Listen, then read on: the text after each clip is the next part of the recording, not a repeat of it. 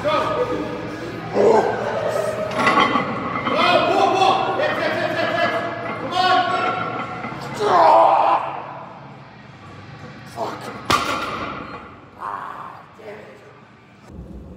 live? Alright, we're fucking live.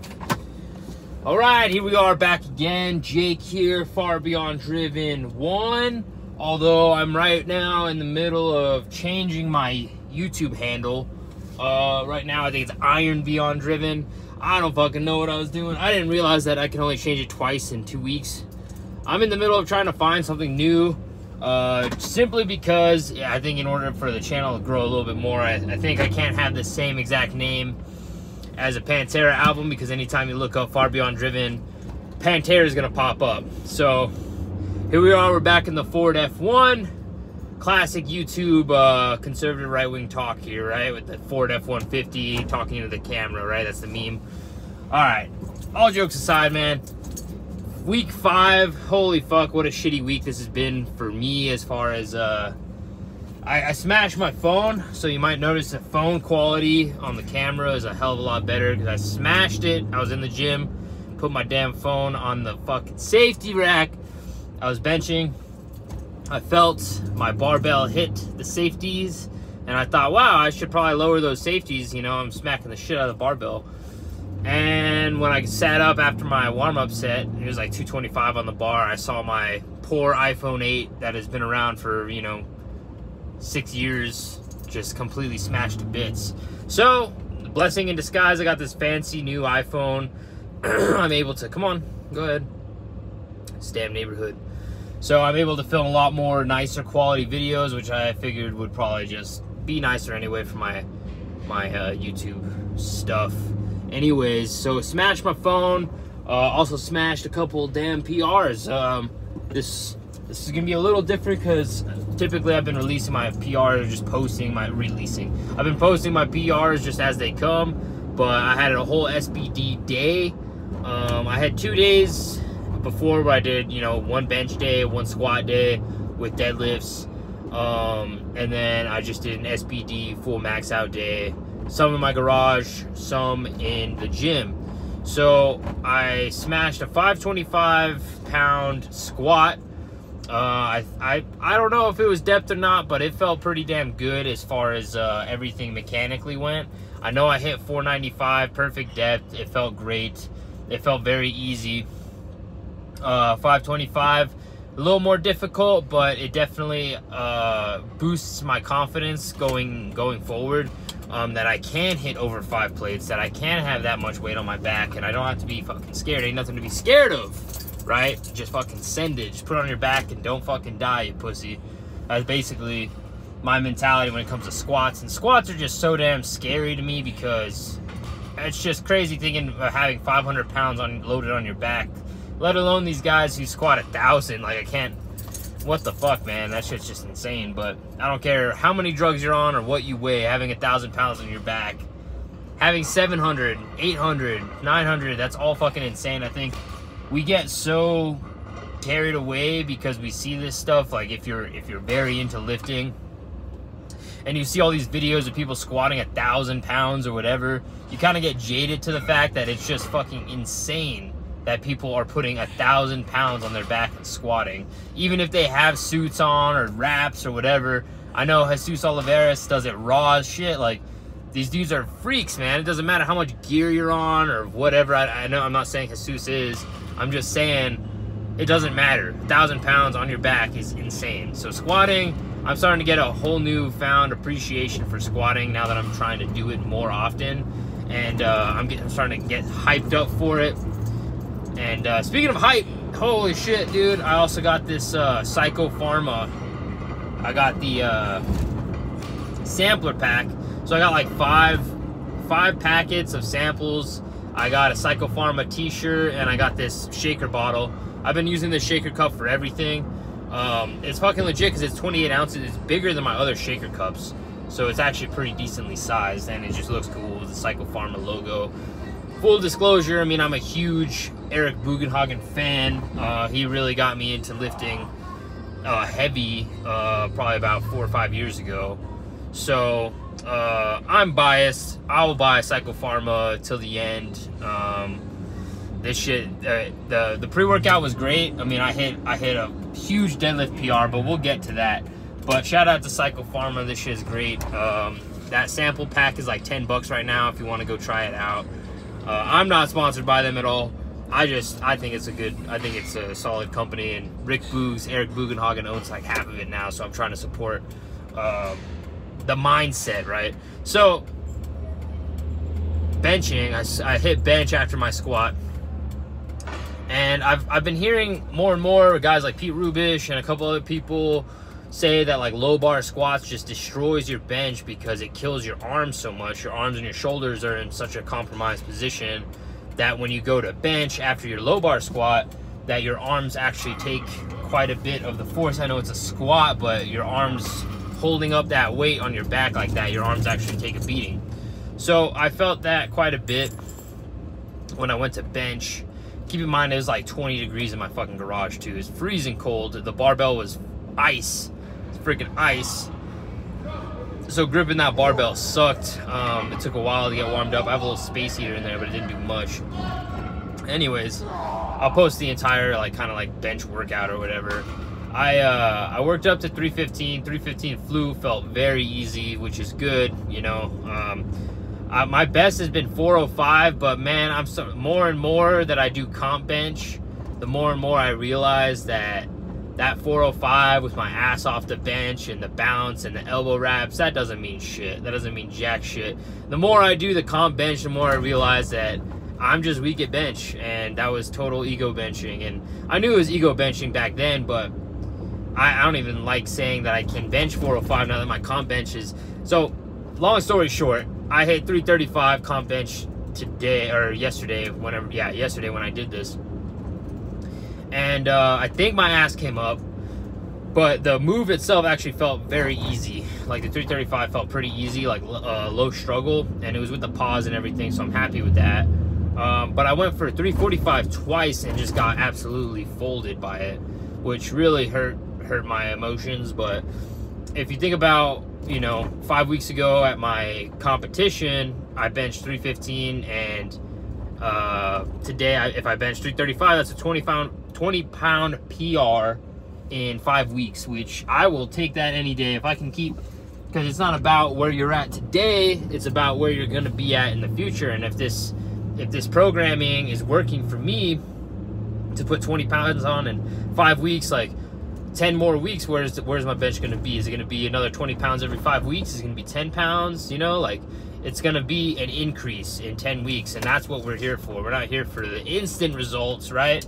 We're here for the long term, the long game. If I can keep up with this programming, my shoulders can keep up, I stay injury free, and I can keep doing this all year, you know, 52 weeks, 365-day mindset. Shout out Pete Rubish. You know, if I can keep at it, I can bench 405 comp bench by the end of the year, which is the goal, right? And that might be ambitious, but fuck it, you know, ambitious kind of guy. So that's my bench press, and I know this is the road to 700 pound deadlifts, so here we go with the deadlifts.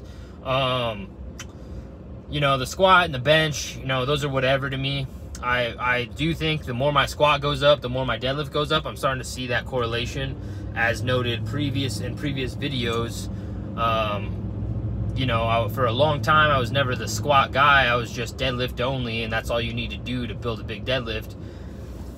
I think I was sorely mistaken. I mean, I think you can build a big deadlift with just doing deadlift, but you're leaving gains on the table by not squatting. I wish that I've been squatting for the last year, because who knows where my deadlift would be now, you know? But that's not the point. The point is now I'm squatting, I'm deadlifting, I do it both in the same day.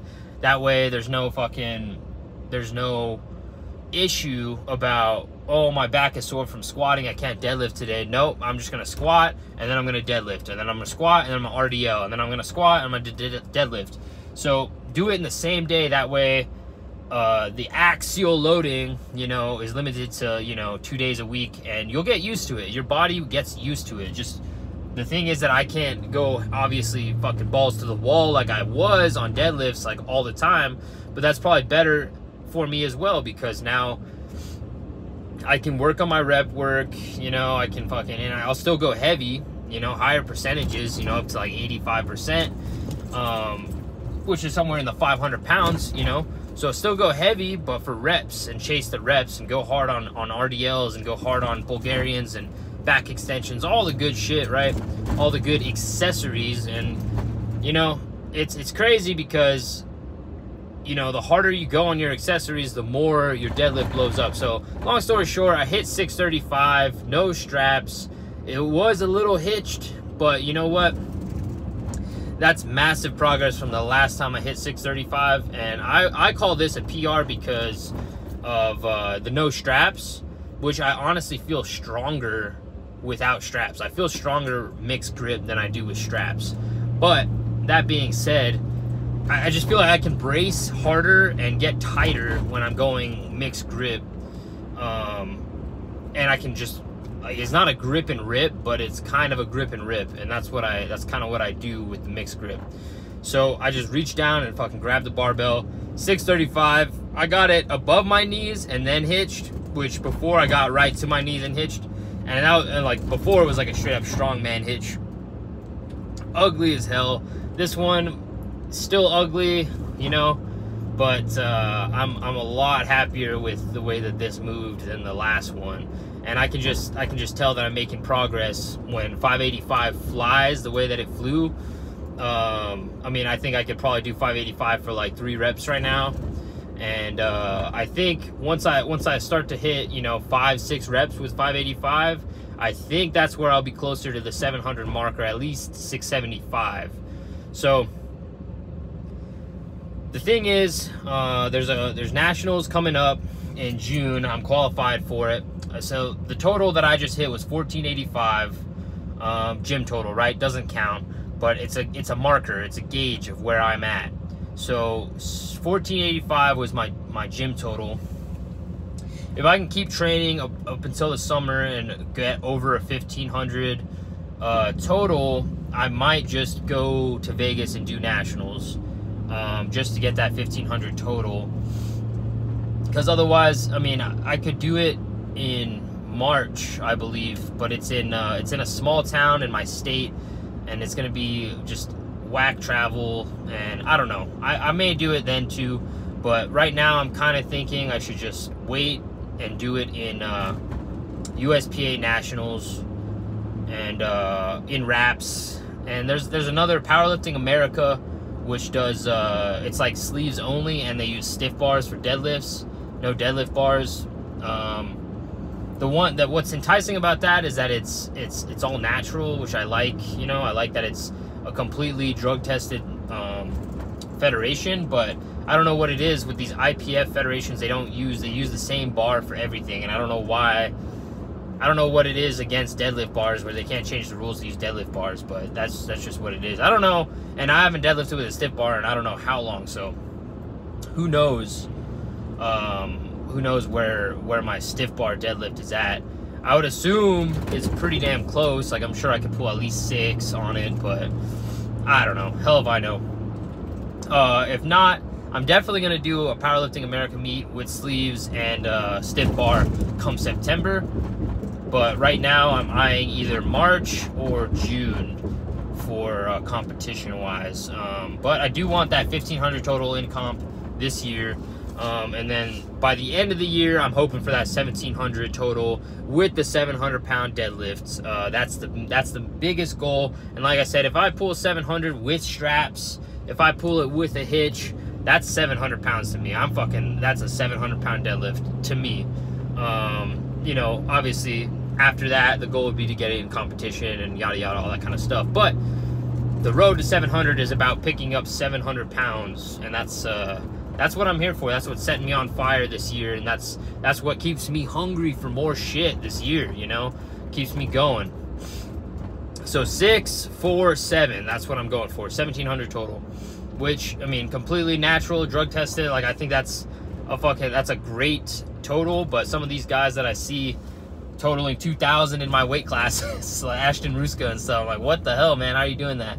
So it's really, I'm 29 years old. I only got a couple years left, I feel like, you know, and I have to go hard as hell these next couple of years to really get this shit going. So stay tuned. 700-pound deadlift definitely coming soon. I feel it in my bones. I know I'm still, you know, I'm still 65 pounds away, but, you know, inching closer every day. The journey is what it's all about. It's not about the destination. It's about how you're getting there. It's about putting in the damn work, staying passionate, staying injury-free, and just getting after it, man. Getting after it with intensity, going fucking hard, and being motivated, man. That's what lifting is about. It doesn't matter what the weight you're lifting. It's just what matters is that you keep showing up and you keep fucking getting after it.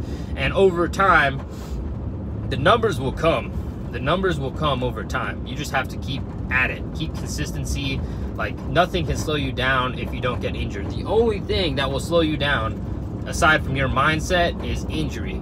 And so if I could stay injury-free, keep my mindset strong, chasing the next fucking goal, year after year, month after month, day after day, week after week, I mean, come on. There's nothing that can stop you. So here we go, guys. Week 5 in the books. This has been episode 5. We're gonna restart the whole program, which I'll post up again on the screen. I might make some adjustments to my bench, but haven't completely decided yet. The only thing that I would consider is maybe adding some cambered bar bench for a bigger range of motion, since I'm kind of weak off of the chest. That's what I'm considering right now. If not that, then I'm going to start doing pin presses, dead bench. But anyways, guys, logging off now. Later.